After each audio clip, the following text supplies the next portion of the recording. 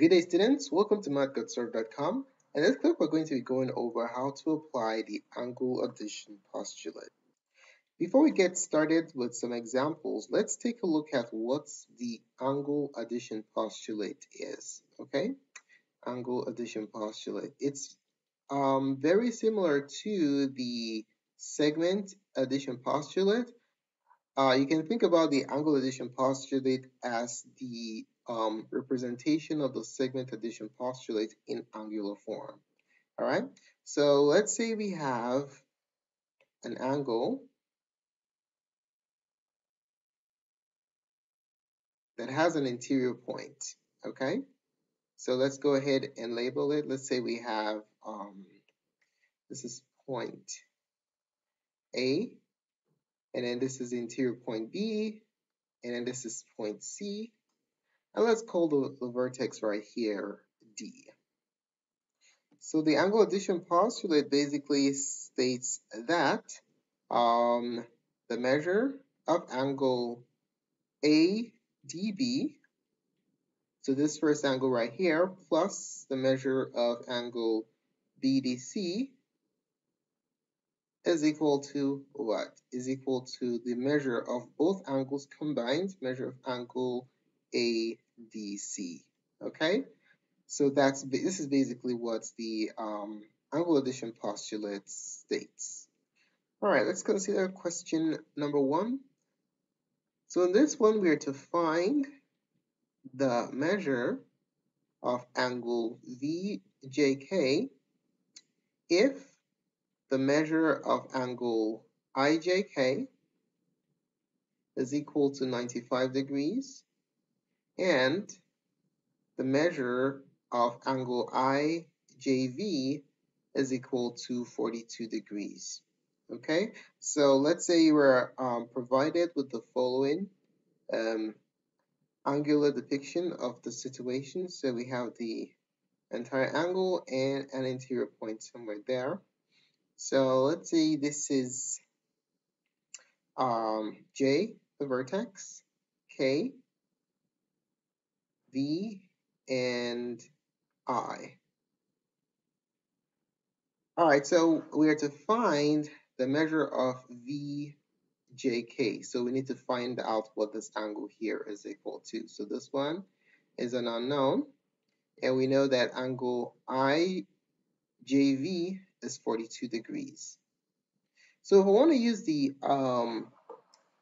angle addition postulate, what relationship, what equation can we state to relate these two angles and the entire angle? Well, we can say that the measure of angle VJK, the unknown angle that we're looking for, plus the measure of the other angle, angle IJV. If you add those two angles, you get the entire angle, which is the measure of angle IJK. Okay? All right, so now that we have a relationship between these three angles using the angle addition postulate, we're going to now carry out a substitution. Measure of angle VJK stays the way it is because that's what we're looking for. It's an unknown. Measure of angle IJV is 42 degrees, and the measure of angle IJK is 95 degrees. Okay, so we now have an algebraic equation.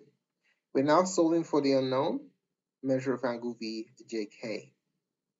To get that isolated, we'll subtract 42 degrees from both sides of the equation, and that leaves us with the measure of angle VJK being equal to 53 degrees. Okay, so there goes your final answer. All right, let's take a look at question 2. In this case, let's see the measure of angle EDF is 76 degrees, and the measure of angle FDC is 40 degrees, and you are to find the measure of angle EDC. So let's say you're given the following visual depiction of the relationship between the angles. So we have the entire angle right there, EDC, and we have an interior point F. So let's say this point right here is, this is E, this is D, this is F, and this is C. Okay, so can we write an equation that relates the three angles? Absolutely. Using the angle addition postulate, we know that the measure of angle EDF plus the measure of angle FDC is equal to the measure of angle EDC. Okay, so we're going to carry out a substitution. Measure of angle EDF is 76 degrees. Measure of angle FDC is 40 degrees.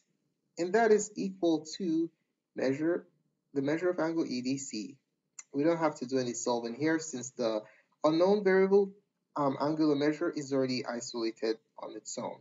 Okay, so the measure of angle EDC is simply the sum of these two angles, 76 plus 40, which is 116 degrees. So there goes our final answer for question number 2. All right, now let's take a look at question 3. This is slightly more involved. We're going to be applying the angle addition postulate to an algebraic equation, okay, that involves more steps, multiple steps. So let's say we're to find x if the measure of angle CBR is equal to the expression 6x plus 4. The measure of angle RBA is equal to 51x plus 3. And the measure of angle CBA is equal to 178 degrees. Okay, and let's say we're given the following graphical representation of the scenario. So we have an angle right here, very slight tilt. Then another angle right here. And then you have an angle going in that direction. All right, so let's say this point right here, the vertex is B, this is A, this is C, and this is R, the interior point. Now, let's go ahead and apply the angle addition postulate to state the relationship between these two angles and the entire combination of the two angles, okay? So applying the angle addition postulate, we know that the measure of angle CBR, this angle right here, the smaller of the two, plus the measure of angle RBA, the bigger of the two, is equal to the measure of both angles combined, which is the measure of angle CBA. Okay, so this equation is based on the angle addition postulate. Now that we've written it down, we're now going to carry out a substitution. Our measure of angle CBR is 6x plus 4, plus measure of angle RBA is 51x plus 3, and then the measure of angle CBA is 178 degrees. Okay, so this is a resulting algebraic equation. We need to solve for x because that is what we are asked to find. Okay, so first thing we're going to do on the left side, we are going to combine like terms. 6x and 51x are first degree variables in terms of x. So we combine these two together, we add them up. That leaves us with 57x. And then we have two constants, 4 and 3. Combine those two together, that yields 7, equals 178. Now, to get x isolated, we need to get rid of the 7 and then the 57 afterwards. Step number 1 involves subtracting 7 from both sides. That leaves us with 57x equals 171. Okay, so just do like that. Now to get x isolated, we simply divide both sides by the coefficient of x, which is 57. And then you have x equals, if you multiply 57 by 3, you end up with 171. Okay, so your answer is going to be 3. X equals 3. That is our final answer for question number 3. All right, let's take a look at question number 4. So for question 4, let's say that the measure of angle JKA is equal to the expression x plus 70. The measure of angle JKL is the expression 2x plus 174, and the measure of angle AKL is 104. Okay, so what if we're to find the measure of angle JKL?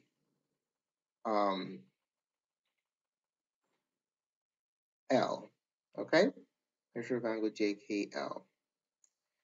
Okay, so let's say we're given the following visual representation of the situation.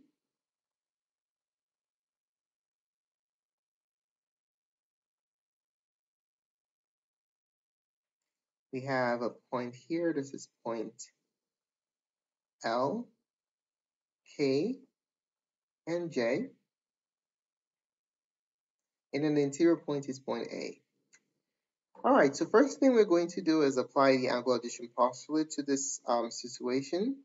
So we have the measure, on the right here, the measure of angle JKA, the first angle, this one right here, the measure of angle JKA plus the measure of the other angle, AKL, is equal to the measure of the combined angle, which is the measure of angle JKL. Okay, so using the angle addition postulate, we end up with this equation. Now let's go ahead and carry out the substitution. Let's substitute the values in. So measure of angle JKA is x plus 70 plus the measure of angle AKL is 104. And then my measure of angle JKL is the expression 2x plus 174. All right, so we're gonna solve this resulting equation for x. Let's see if we can combine like terms. On the left side, we have 70 and 104. Those are both constants. So if we combine them, we're gonna have on the left side x plus 174 equals 2x plus 174. All right, so let's collect our variable or like terms to the same side of the equation. Let's put the variables on the right and constants to the left. Let's move our variables first. Subtract x from both sides. What does that give us? We're going to have 174 equals x plus 174. Now to get x isolated, we will proceed to subtract 174 from both sides of our equation. And that should give us the value of x, okay? So on the left side, 174 minus 174 is 0.